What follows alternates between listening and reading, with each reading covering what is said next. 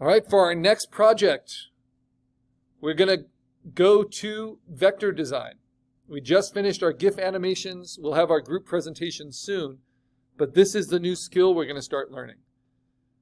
We were introduced to vector shapes with exercise 2, and we use vector shape tools within Photoshop, right? Here we're going to actually create vector shapes with a vector program using Adobe Illustrator. What are vectors good for? They can scale infinitely from the same file. So they're very efficient for memory. So logos, and I loved these. These were like designer modified logos for the pandemic. So that the Corona beer logo needed a new name. The Olympics that went on during the pandemic, they needed to separate those rings. Instead of LinkedIn, it was locked in. And MasterCard, they had to socially distance as well, right? Why I use those is because these logos are recognizable and they are not complicated, right?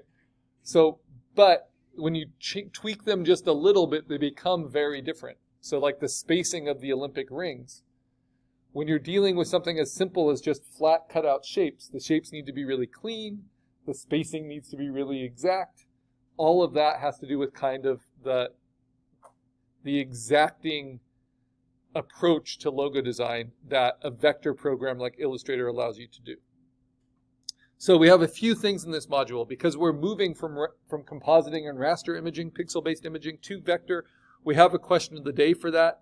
It's a good thing to look at. It's not due until next week in order to inform a class discussion, but it's a good thing to look at. We'll move through it, and then we'll look at the assignment I'm introducing today.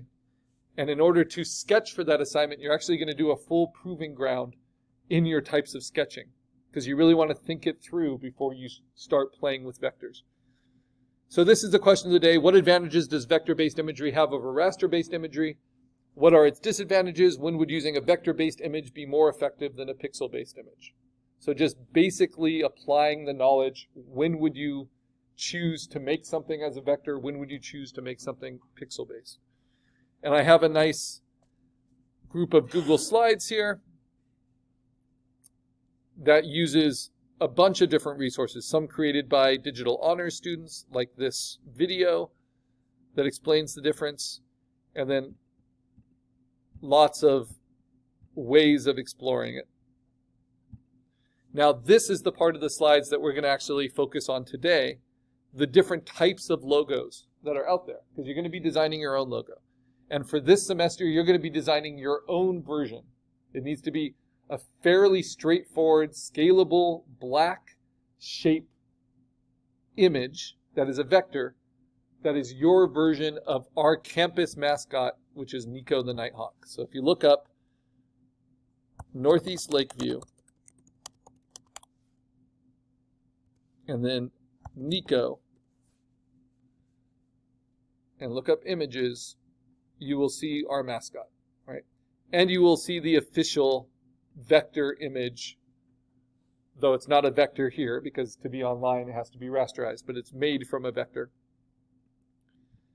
And so this is like the official branded mascot. Sometimes it's just the head, sometimes it's the full body, sometimes that body is in different poses.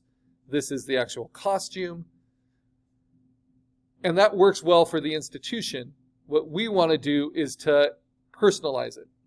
So I call it a logo mashup.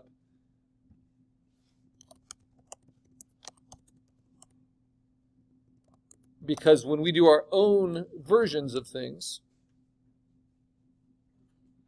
we can make them a lot stronger and make them kind of more meaningful.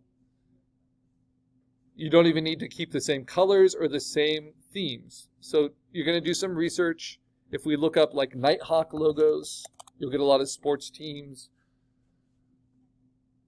But what's different about Nico the Nighthawk, which is pretty unique, is it has that little pun to it. He has a knight's helmet. Actually, I don't know the gender of Nico. So they have a knight's helmet, right?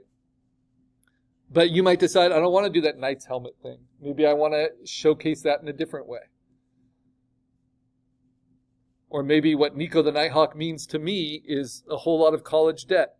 So you want to merge the Nighthawk with like a money symbol or some other iconic imagery, right?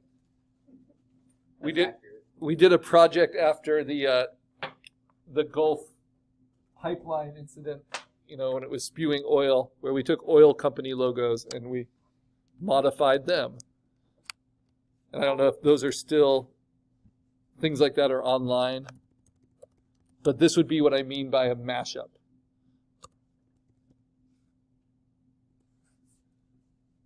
So we would do things like we would take Shell and we would drip it with oil, or we'd take BP and put it on the end of a flower that's dying from like poisoned soil, things like that.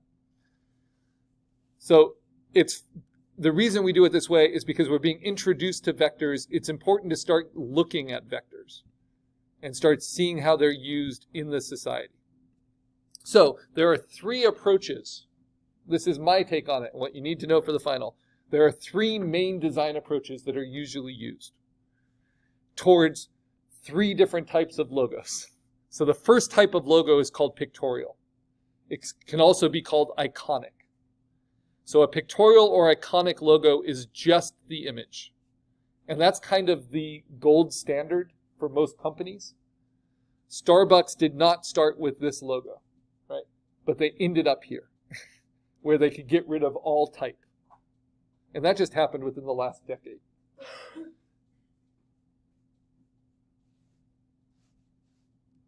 Now, logo types, Coca-Cola is maybe the most famous logo type on the planet. Logo types are the exact same kind of thing. They need to be iconic. They need to really show you with the image what the company is about or what the idea is about, but they do it through letter forms that are highly stylized and customized. So Subway, Coca-Cola, USA Network, Google, Disney, HBO. There's no iconic logo that helps you know these things, right? Instead, you need the letter forms. And so when the letter forms are essential to the logo, that is a logo type. Another term for logo type, just like you have pictorial logos that are also iconic logos, another term for logo type is a word mark. And so graphic designers will sometimes use that because you're making your image mark with a word. And then the third type is called a combined mark. And a combined mark combines both the iconic logo with a logo type. So Adidas is a really good example of this, and Nike is actually a really good example of this. When I was growing up in the 80s, you usually saw them together. But then in the 90s, they started separating it out. So you had campaigns that only used the logo type of Nike, and you had campaigns that only used the swoosh, right? This is Starbucks progression, right? Started as a combined mark, became a more refined combined mark, and now it's just an iconic or pictorial logo. It's all sinking in. What you are not going to do for this assignment is you are not going to do a logo type or a combined mark. Because we are going to be using vectors, once we get some practice at it, to design type. But we'll be doing that in a later assignment. So what you are making is a pictorial logo. Your image needs to showcase it. You are not going to use text yet. And the only exception I make to that is if you want to hide letters into the image. So if you'll notice on Nico the Nighthawk, there is actually an N hidden in the crest of the helmet. And it's designed so that it's a lowercase n this way, and if it's flipped, it's actually a capital, uppercase N. So there's little things. Sometimes you can hide hints at word marks within pictorial logos. Go Northeast Lakeview Volleyball. All right.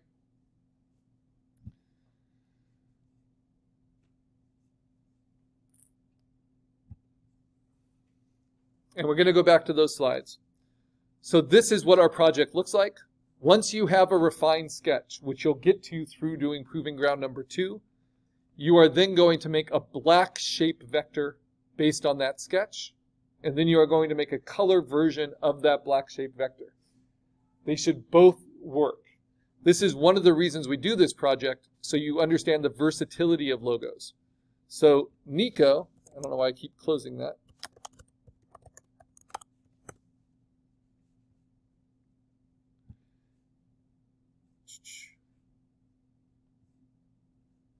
I want the logo. It's a mascot, not a logo. It's a graphic image, not a logo, because mascot images can change with time and with purpose. Like the volleyball one might have a different one than the basketball team one, but they use the same mascot. Let's do it this way. Can I find the image? I had it. But what I was going to say is that this logo type, or this graphic image of Nico that exists, and I'll post it into the assignment. Frustrating. It's all just photos. I had it. It relies on color. So if you want a Nico that doesn't rely on color, you have to think of it just as black shapes first. And then color can always be added in. Just like BP, just in black and white, you have to figure out what that would be. Or Shell, just in black and white. How can that read? Right? So color is added to our black shape logo, and that gives us the most versatility. We're only going black, white, right? We're doing black. Actually, we're not even doing white. We're doing black shape, right? We will have the option in our color version to do like grayscale versions, drop shadows, textures, all kinds of things. But first we just want a cutout of a black shape, like it's a black vinyl sticker. Can we get to that point for class, just the black vinyl sticker shape? We'll be learning how to build that in Illustrator. Okay. And then we'll be learning how to do color versions of it. So for class next time, we just need the refined sketch. You don't even need the refined sketch for class next time. You'll need the proving ground that will get you to the refined sketch. Yep. So here we see, so this is the assignment, not the proving ground. Once you have a sketch, black shape vector, then you add color, some sort of color variation, even if it's very simple. Refined sketch, black shapes. Notice this logo is a little bit more illustrative. This is the one with, oil companies I was telling you about. As long as they're black shape vectors, it can work. And that's why you might think of it, instead of a logo, you might think of it as a tattoo design. But it needs to be something that scales well and can work as just black shapes. Again, we have past examples, past student works, beyond these examples that you can look at. This one is pretty clever. They wanted to do an Earth Day logo. They had it written into the leaf, and it is there. It's just incredibly subtle. And it's a nice excuse for the leaf pattern. And then this was the color version. This is another Earth Day one, kind of the Earth under threat. Works really well in black and white, and then with color. This is a drama one. Now this is what we'll get into with the proving ground. You're going to be sketching your basic idea in 3 different ways. So this is a good aspect of how black shapes can be refined, and then you can add color to it. Notice there's no black in this color logo at all. Everything has been either changed to a different color or filled. But it needs to read as both. First is black and then with color. All right. Lots of examples. This is a fun project, and it's one that you're all going to be forced to print for your midterm. So you're going to print either your black one or your color one. But everyone's going to print their logo. So I want everyone to see the difference of a printed vector versus a printed raster file. This is actually a Nico the Nighthawk one that we did for Day of the Dead. So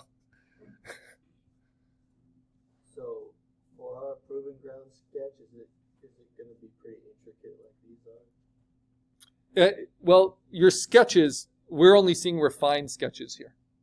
So our proving ground sketch, let's go see that. You're going to do your own version of Nico, right? I'll do a different theme. But this is the proving ground. You need to sketch it, and I recommend, honestly, just sketching this by hand. because you want to be as loose and do as many versions as possible.